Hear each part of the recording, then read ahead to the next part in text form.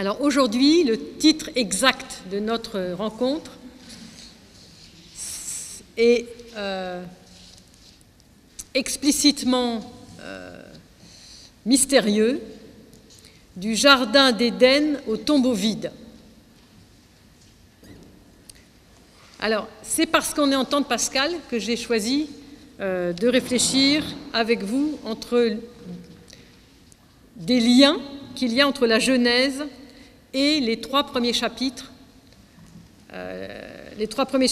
donc, de la Genèse que les pères, au cas où vous ne le sauriez pas, les pères ont appelé le proto-évangile.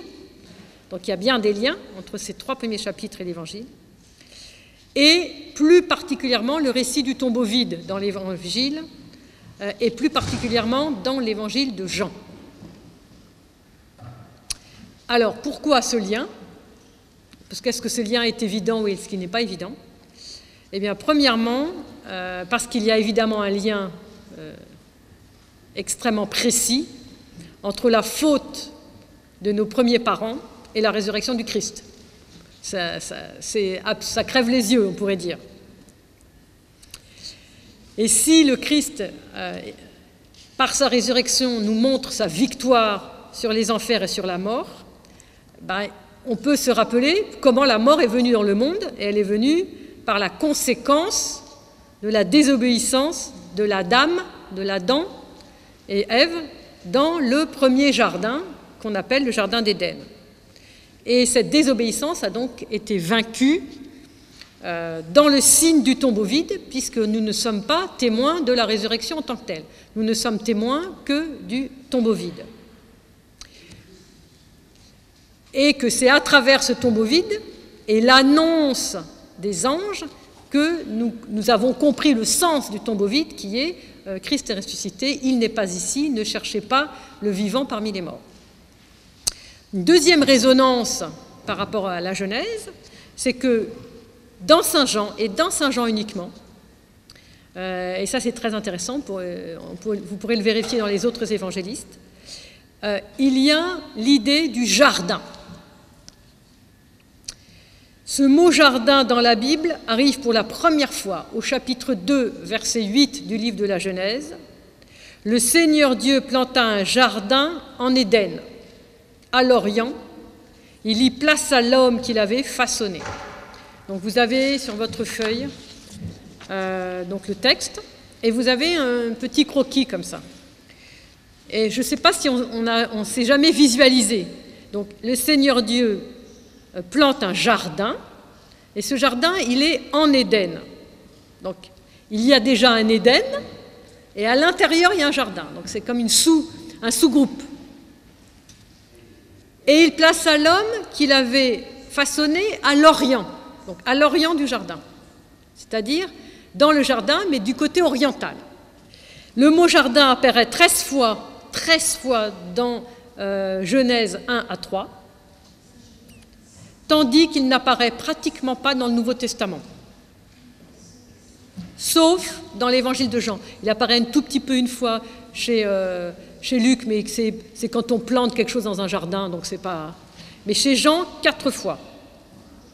Or, dans l'Évangile de Jean, précisément, il est toujours lié, ce mot jardin, au récit de la mort et de la résurrection du Christ.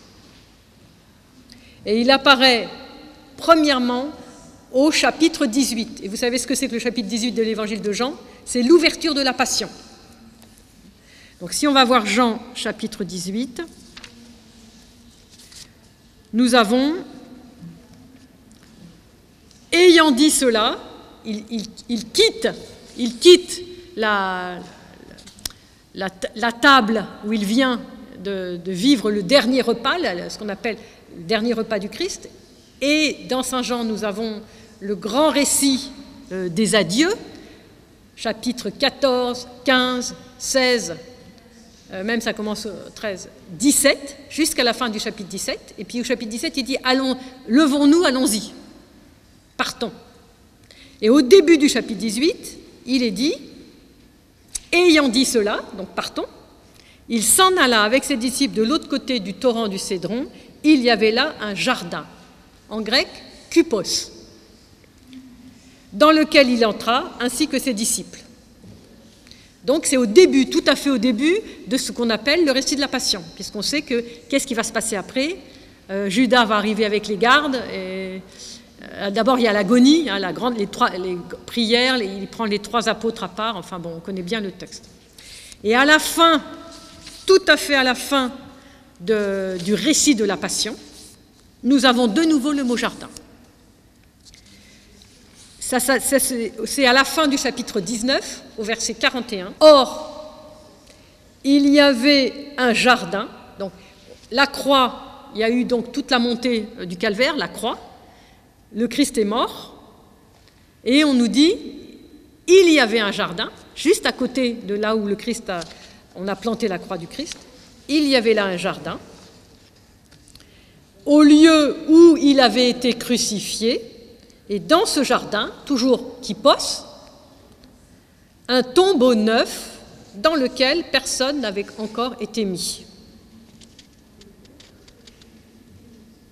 Donc, le récit de la Passion dans l'évangile de Jean, et je dis bien dans l'évangile de Jean uniquement, commence par un jardin et se termine par un jardin. Et ça, je pense que c'est très important, parce que ce n'est pas par hasard que Jean a signalé ce petit détail. Donc revenons à Genèse. Le Seigneur Dieu plante un jardin en Éden, à l'Orient, il y plaça l'homme qu'il avait façonné. Qu'est-ce que c'est le mot Éden? Le mot Éden est un mot hébreu que l'on trouve sous une autre forme dans le psaume 36, verset 9. Alors en français, on aura la traduction « Tu les abreuves de la rivière de tes délices ». Mais en hébreu, on aura Adaneia, Neka, Adaneka. Donc il y a l'Éden, il y a la racine Éden dans ce mot de délice. Donc qu'est-ce que c'est que l'Éden? C'est un mot qui évoque un endroit bien arrosé, bien fertile. C'est l'idée de repos, de délice. L'idée de délice que donne le rafraîchissement d'une rivière quand il fait 45 degrés et qu'il fait très très chaud. Donc vous imaginez le confort qu'on peut avoir à côté de l'eau qui coule et qui donne du rafraîchissement.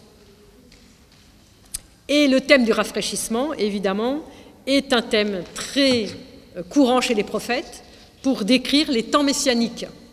Et ça rejoint tout à fait notre dimanche de la Samaritaine, où le Christ demande à être rafraîchi par de l'eau, et il va montrer que l'eau, c'est celle qui coule. Hein, en fait, l'eau, c'est quoi? C'est le Saint-Esprit. Hein, voilà. Alors voilà ce que dit la tradition juive sur l'idée de l'Éden. Au commencement, l'univers tout entier était un Éden, c'est-à-dire un délice, un lieu magnifique, un lieu luxuriant. Dieu planta un jardin en Éden vers l'Orient. Il y plaça l'homme qu'il avait façonné. Il l'y conduit.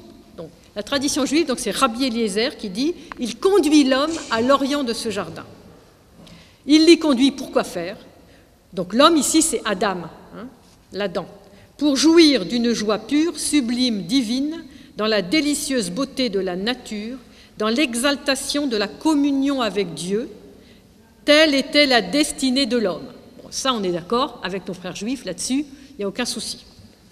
Pour l'accomplir, Dieu avait mis dans le jardin paradisiaque, sans autre condition, à son bonheur, de le cultiver et de le garder. Donc Dieu demande à l'homme de cultiver et garder ce jardin de délices.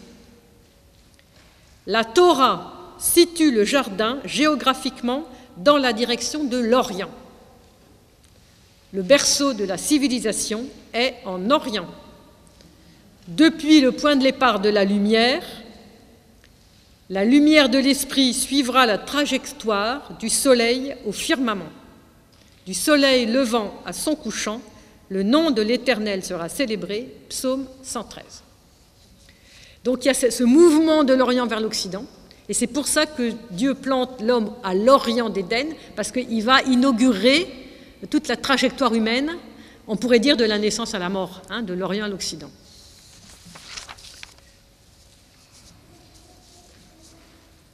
Donc, de tout cela, on peut dégager une certaine compréhension de l'Éden et du jardin d'Éden au niveau symbolique. Le 6e jour, la veille du Shabbat, Dieu crée Adam. Il crée l'homme le 6e jour. Le 7e jour, le jour du Shabbat, c'est le jour de l'intimité entre Dieu et l'homme. Dieu cesse son œuvre de création et il va remettre la création à l'homme, à l'écoute de Dieu, pour qu'il achève cette création. Donc Dieu avait exprès laissé inachever sa création pour que l'homme soit avec lui participant de l'achèvement de la création. Et donc il remet quelque part la création à l'homme pour qu'il l'achève. Et il faut donc que l'homme aussi fasse le Shabbat, imite Dieu pour cesser le 7e jour de créer, de parfaire la création, pour cesser et se mettre dans la prière, parce que la création et l'achèvement de la création ne peut se donner seul. C'est-à-dire que l'homme ne peut pas le faire seul. Il faut qu'il soit aidé par Dieu, donc il faut qu'il consacre une journée entière à la prière. C'est la raison pour laquelle il retrouve la communion avec Dieu intégralement le 7e jour. Le 8e jour correspondrait à l'Éden. L'homme cultive et garde le jardin pour achever la création selon la Torah. C'est le jour de la résurrection. Et il y aurait, d'après la symbolique juive, un 9e jour, qui est le jour du monde à venir, qui correspond à l'Éden. Dieu et l'homme se réjouissent au banquet éternel. On pourrait dire le jour des temps messianiques, on pourrait dire. Ainsi, du 1er au 8e jour, il y a une sorte de période symbolique qui correspond au temps historique. Quand l'homme échoue dans le projet de Dieu parce qu'il désobéit, il échoue à passer du 7e au 8e jour tout de suite dans le jardin, puisqu'il désobéit et que donc il se coupe de la relation à Dieu, il est chassé du paradis d'Éden, du jardin d'Éden. Et il se retrouve placé de nouveau au 6e jour. Et c'est la raison pour laquelle les rabbins disent que si tous les Juifs arrivaient à célébrer le Shabbat entièrement, vraiment, tous les Juifs du monde, cela ferait advenir les temps messianiques. Et cela ferait advenir le Messie, selon la tradition juive. Donc c'est très intéressant. Donc il y a une continuité entre le temps historique et le temps messianique qui est évidemment, qui peut nous interpeller à nous, parce que nous, on a notre 8e jour qui est le dimanche, et qui est le jour de la résurrection précisément. Donc on a plusieurs niveaux de lecture du jardin d'Éden. Le niveau cosmique, où l'Éden et son jardin représentent la création d'avant la chute. Le niveau spirituel, les fruits ne sont pas encore mûrs, les formes sont inachevées, elles existent dans l'histoire, mais elles sont inachevées. Le niveau, 3e niveau, le niveau eschatologique et messianique, qui pointe vers la fin des temps, et qui commence déjà à émerger dans ce monde-ci, dans chaque époque et dans chaque histoire, où l'homme accomplit la mission que Dieu lui demande, c'est-à-dire à la fois de parachever, de garder le jardin, de le cultiver, mais aussi de se retirer, de laisser se faire simplement par l'acte de la prière et par la synergie avec Dieu, puisque c'est Dieu qui fait avec l'homme, ou l'homme qui fait avec Dieu. La situation du paradis au levant, donc vous savez que le levant céleste, a reçu un sorte de commentaire cosmique, mais surtout spirituel. Le levant est le monde de la sagesse, dira Philon d'Alexandrie. Pour le chrétien, le levant, c'est Anatolée. Et c'est aussi un des noms du Christ. Selon Zacharie, le prophète Zacharie, chapitre 6, verset 12. Et ce nom de levant sera utilisé pour justifier la prière et les rites vers le levant. Pourquoi toutes nos églises sont tournées vers l'Orient? Pourquoi les Juifs se tournent vers l'Orient, vers Jérusalem qui est vers l'Orient pour accomplir leur prière? Et Dieu place l'homme à l'est donc du jardin d'Éden. Il l'établit, quand il le place, il l'établit dans une charge, dans une responsabilité. Et le fait qu'il le place, ça connote une sorte de nuance d'honneur. Il lui fait un honneur, il le met au maximum de l'est de l'est. Mais il y a aussi l'idée que Dieu va le persuader. Il va essayer de persuader l'homme d'entrer dans ce monde pré-royaume, on pourrait dire, et de s'asseoir à la table du festin comme un roi qui, après avoir préparé un banquet, invite ses hôtes à entrer dans la salle des noces. Donc, vous voyez toutes les réminiscences que ça peut avoir aussi pour notre tradition. Le grec dit « il plaça Dieu », titimi en grec. Certains pères disent que c'est l'idée de transfert de l'homme depuis la terre d'où il a été pris jusqu'au paradis, comme s'il y avait un progrès de l'homme par le fait que Dieu le place, il le fait monter, on pourrait dire d'un étage, comme ça. Et un peu plus loin, au verset 9 du chapitre 2, le Seigneur fit germer du sol tout arbre d'aspect attrayant et bon à manger, l'arbre de vie au milieu du jardin. Donc on redonne encore ce mot jardin, et l'arbre de la connaissance du bien et du mal. Selon le Midrash, le jardin d'Éden est le lieu où réside la lumière du premier jour, la lumière messianique. Alors là aussi, on a de nouveau un parallèle. Pour le Midrash, Dieu prépare la table du festin pour tous les justes. On sera assis et on mangera ensemble au paradis. Or, si ce premier jour, ce jour où réside la lumière, c'est bien un dimanche, puisque le 7e jour est un Shabbat, et que c'est la lumière messianique, vous imaginez comme on est conforté dans notre propre tradition chrétienne qui dit que le premier jour est le 8e et que c'est le jour de la résurrection et que c'est le jour du Messie. Et que c'est le jour où le Messie nous a valu le salut du monde pour les siècles des siècles. Et que la lumière du Messie, c'est le Messie lui-même. Donc on est bien confirmé par la tradition juive. Ce monde terrestre est comme une veille du Shabbat, où l'on prépare le repas pour le jour du Shabbat. Et le monde céleste est le jour du festin messianique. Le monde du Shabbat, le jour du Shabbat, c'est vraiment l'union intime entre Dieu et l'homme, où l'homme va étudier la Torah. Et le 8e jour, qui est l'au-delà du Shabbat, donc l'au-delà du temps terrestre, et l'homme est le jour où l'homme achève la création selon l'enseignement de la Torah, cet enseignement qu'il aura parfaitement assimilé le 7e jour, puisqu'il sera resté en communion avec Dieu pendant tout le Shabbat. Ce qui va faire dire au rabbin que si l'homme vit parfaitement le Shabbat, le Messie vient, et le monde qui vient, le monde à venir, peut commencer. Et les rabbins vont dire quelque chose d'intéressant. Pourquoi est-ce que Dieu dit qu'il y avait l'arbre de vie? Pourquoi il ne dit pas un arbre de vie au milieu du jardin? Pourquoi il dit l'arbre de vie? Comme si cet arbre était déjà connu. Or, les proverbes vont dire, alors le livre des proverbes, la Torah et la sagesse sont considérés, et la Torah en tout entière, est considérée comme un arbre de vie. Dans le livre de Proverbes, chapitre 3, verset 18, c'est un arbre de vie pour qui la saisit, et celui qui la tient devient heureux. Le fruit du juste est un arbre de vie, Proverbe 11. Proverbe 13 encore, c'est un arbre de vie que le désir satisfait.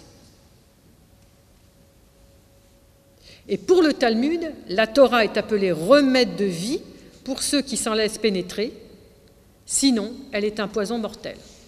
Pour ceux qui se laissent pénétrer, pour ceux qui se laissent gagner, pour ceux qui se laissent convaincre par la Torah, c'est un arbre de vie.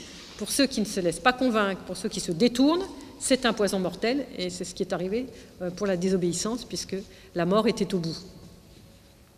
Et donc l'homme est créé pour cultiver et garder ce jardin, c'est-à-dire cette Torah, cet arbre de vie, cette sagesse. Donc l'homme est créé pour garder tout ça. Ce délice et cette communion totale avec Dieu.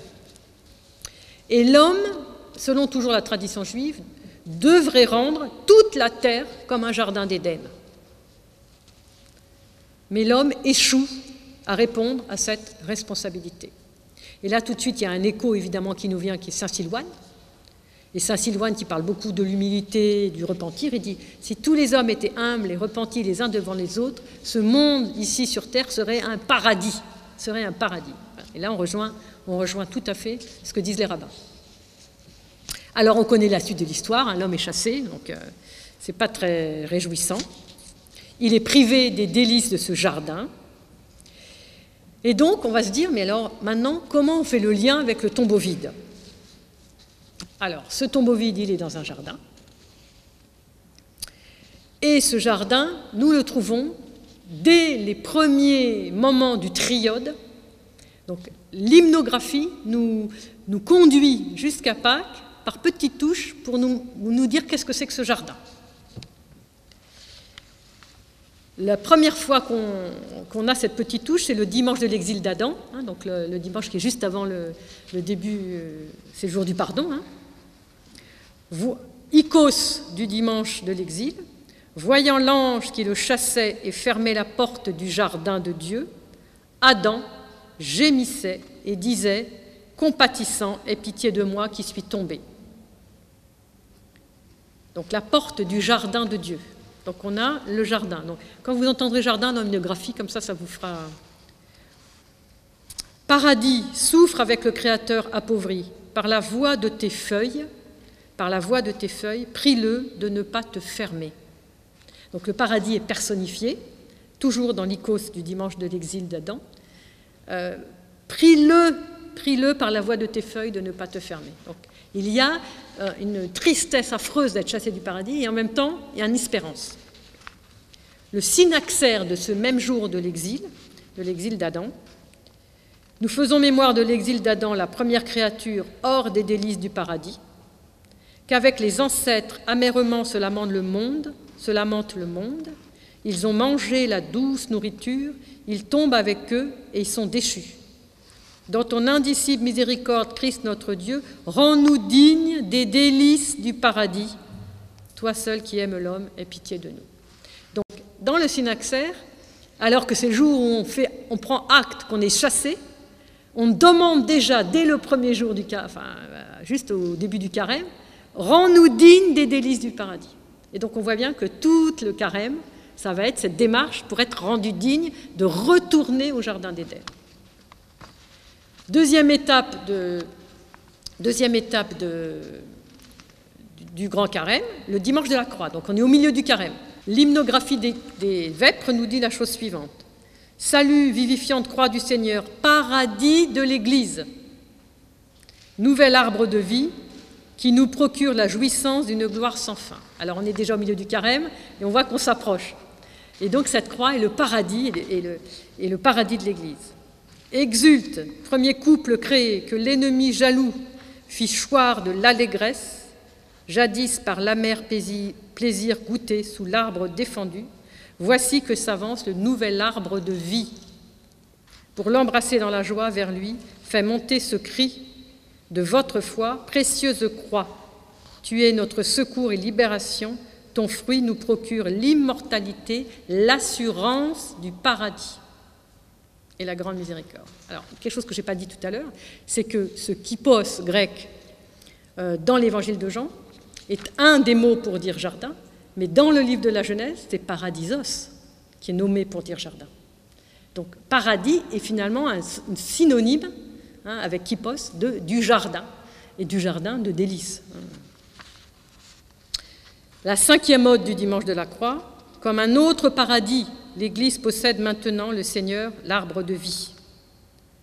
C'est ta vivifiante croix, en goûtant de son fruit, nous avons part à l'immortalité. Donc, on est tendu vers ce désir de pouvoir retourner et retrouver la grâce de la communion divine. Le grand et saint mercredi, dans les stichères des apostiches, alors là, je ne sais pas, c'est pourtant un stichère qu'on aime tous beaucoup, puisque c'est le stichère de Marie-Madeleine, dans le doxaconine du stichère des apostiches, quand Marie-Madeleine demande au Christ « Accepte le flot de mes larmes, toi qui des nuées fis sortir l'eau de la mer, Incline-toi vers les gémissements de mon cœur, toi qui inclines les cieux dans un indicible abaissement, que je puisse baiser tes pieds très purs, les essuyer des boucles de mes cheveux, ces pieds dont Ève entendit le bruit au soir du paradis. Elle en eut peur et se cacha dans la crainte. Et donc Marie-Madeleine, elle fait allusion, elle oint les pliés de Jésus dans l'hymnographie. On le chante tous les mercredis de la Grande Semaine. Elle oint les pieds du Seigneur en se souvenant de Ève qui avait entendu le soir au paradis les pieds de celui qui se promène à la brise du soir. Et elle a eu peur et elle s'est cachée. Donc vous voyez tout de suite le rapport, déjà dès la Grande Semaine. Alors maintenant, allons voir le récit de Saint Jean, donc chapitres 18, 19 et 20. Comme on l'a dit tout à l'heure, le début de la Passion commence avec le jardin, donc c'est le jardin de Gethsémani. À l'endroit où Jésus avait été crucifié, il y avait un jardin, donc c'est le jardin de la crucifixion. Mais c'est toujours un jardin. Donc, début et fin du récit de la Passion, chapitres 18 et 19 en Saint Jean, commence par un jardin et se termine par un jardin. Mais quand on regarde de plus près, quand Jésus entre dans le jardin à Gethsémani, au chapitre 18, il en est aussitôt expulsé. Il suffit de regarder le verset 12 et 13. Il est pris par cette bande avec des bâtons et des torches et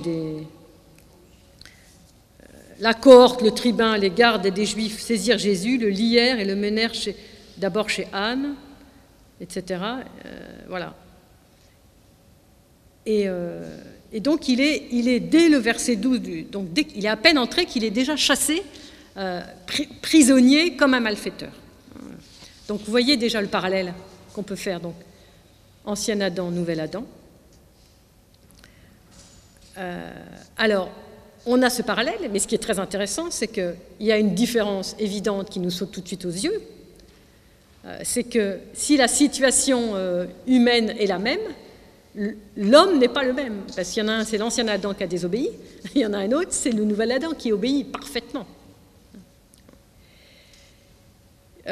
Et qu'il y en a un qui est coupable et il y en a un qui est innocent. C'est l'innocent par excellence. Et que c'est un innocent qui prend sur lui le châtiment qui aurait dû frapper tous les coupables. La seconde différence, c'est que le premier homme a échappé à la mort. Parce que quand Dieu lui dit « tu vas mourir, si tu manges ce fruit, tu vas mourir de mort », vous savez ce qui s'est passé, on en avait déjà parlé, il me semble. Eh bien, normalement, il aurait dû mourir sur le champ. Donc il a bien un sursis, puisqu'il peut vivre. Adam, il vit 930 ans quand même. Donc c'est un grand sursis. Bon, alors les autres, après, ça va diminuer, mais... Donc il a un sursis, donc il semble que voilà, c'est ça, comme Mathusalem, c'est 950, je crois. Et puis après, c'est 850, je crois, Noé, enfin bon, ça descend un tout petit peu, mais bon, peu importe. En tout cas, on vit longtemps, quoi. Et donc, il y en a, Adam, il a un sursis, il est comme s'il avait oui, il a un sursis, bon, mais le Christ, il n'a aucun sursis. On l'en prend, on l'enchaîne, et puis le lendemain, il meurt, quoi. Voilà, bon. Donc ça, c'est la deuxième différence entre le premier Adam et le deuxième Adam.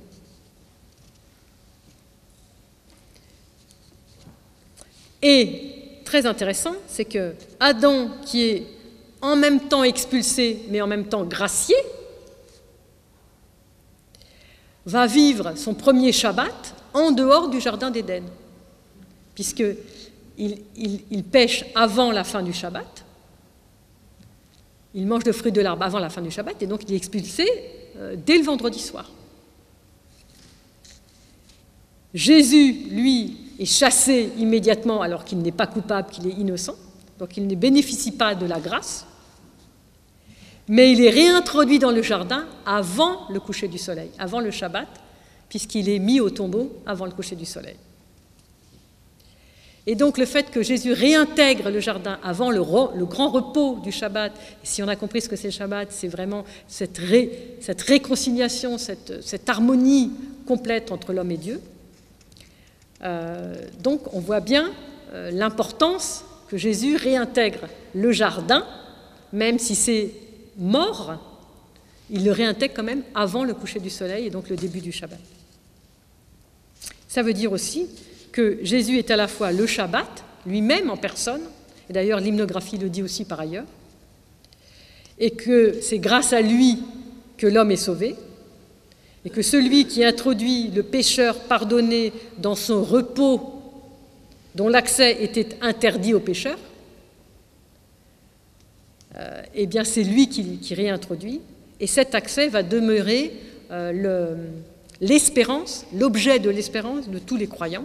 Et on l'a évidemment dans l'Épître aux Hébreux au chapitre 4, verset 8. « Si Josué avait introduit les Israélites dans ce repos, Dieu n'aurait pas dans la suite parlé d'un autre jour. C'est donc un repos, celui du 7e jour, est réservé au peuple de Dieu, car celui qui est entré dans ce repos, lui aussi se repose de ses œuvres, comme Dieu des siennes.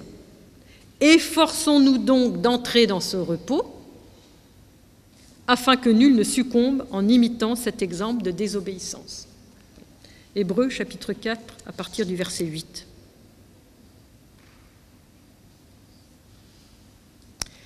Et dans l'évangile de Luc, on a quelque chose qui s'ajoute à tout ce que nous dit saint Jean. C'est cette parole de Jésus qui est uniquement en Luc, aujourd'hui, tirée vers le bon, celui qu'on appelle le bon larron. Aujourd'hui, tu seras avec moi dans le paradisos, dans le paradis, dans le jardin. Donc avant même que Jésus meure. Donc vous voyez, il réintroduit déjà le larron et lui-même, le Christ lui-même, puisque voilà, aujourd'hui même, on est ensemble dans le paradis, dans le jardin. Donc ce n'est pas seulement le jardin de Gethsémani dans lequel il est couché, mais c'est le jardin de l'éternité. Maintenant, on va rajouter un tout petit élément, et puis je ferai la conclusion. C'est qu'avec la résurrection du Christ, on le sait, l'Éden nous est à nouveau ouvert. Et je ne sais pas si... Le problème, c'est que dans les paroisses, on ne dit pas toutes les heures, tous les jours de la semaine radieuse, de la semaine du renouveau, mais normalement, les portes saintes, tout est ouvert. Et normalement, n'importe qui peut entrer dans le sanctuaire. On n'a pas besoin d'être prêtre. On peut entrer dans le sanctuaire. Pourquoi ? Parce que le sanctuaire est l'image du ciel et l'image de l'au-delà de la tente, de l'au-delà du voile, c'est l'image du ciel céleste. Et le Christ, par sa résurrection, nous a ouvert les portes du ciel. Donc les portes sont ouvertes, donc on y va. Et donc le jardin d'Éden nous est ouvert, on peut y pénétrer. Et les premières à y pénétrer, dans l'évangile de Jean, ce sont les mirophores, et notamment Marie-Madeleine. Marie-Madeleine arrive au jardin, elle pleure, elle sanglote, donc elle est encore dans la perte, dans la mort, dans la perte, et elle dit, elle voit un homme et elle le prend pourquoi ? Pour un jardinier. Comme par hasard. Voilà, c'est le jardinier. Et donc, c'est bien le jardinier qui fait écho au premier jardinier qui était Adam, qui devait cultiver et garder le jardin. Donc on a encore une autre explication pour vous dire qu'effectivement, Jésus est le nouvel Adam, le nouveau jardinier du nouveau jardin, que le premier Adam n'a pas su garder et cultiver, à cause de son éloignement, à cause de sa faute.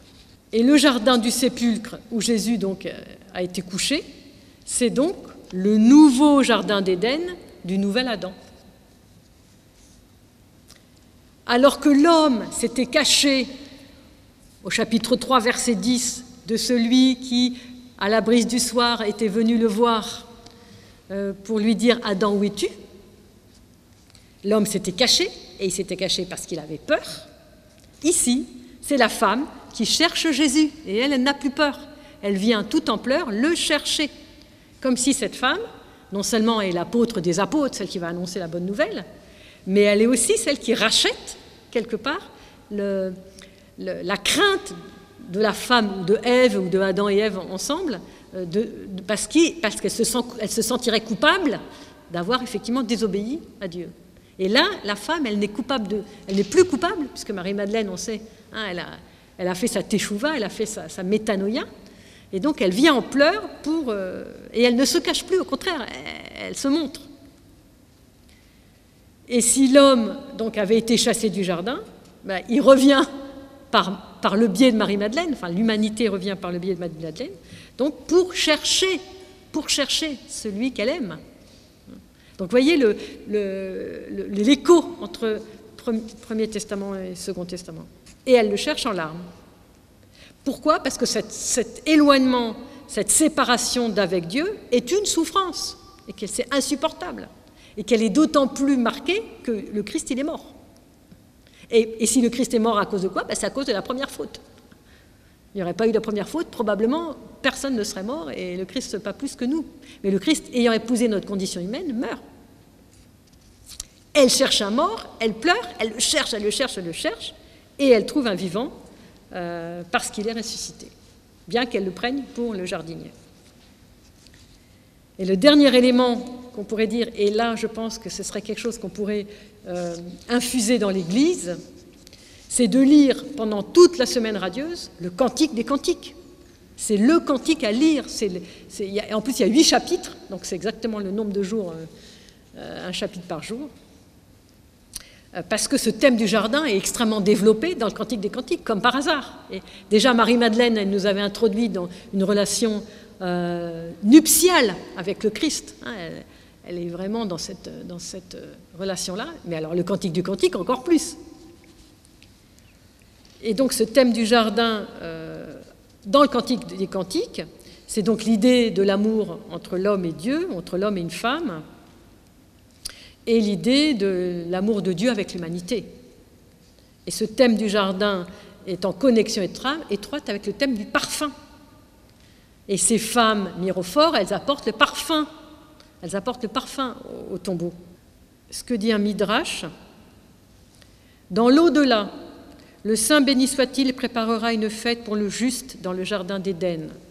On n'aura pas besoin de baume et d'épices exquises, car le vent du nord et le vent du midi souffleront et répandront tous les parfums du jardin d'Éden, et on inhalera les odeurs.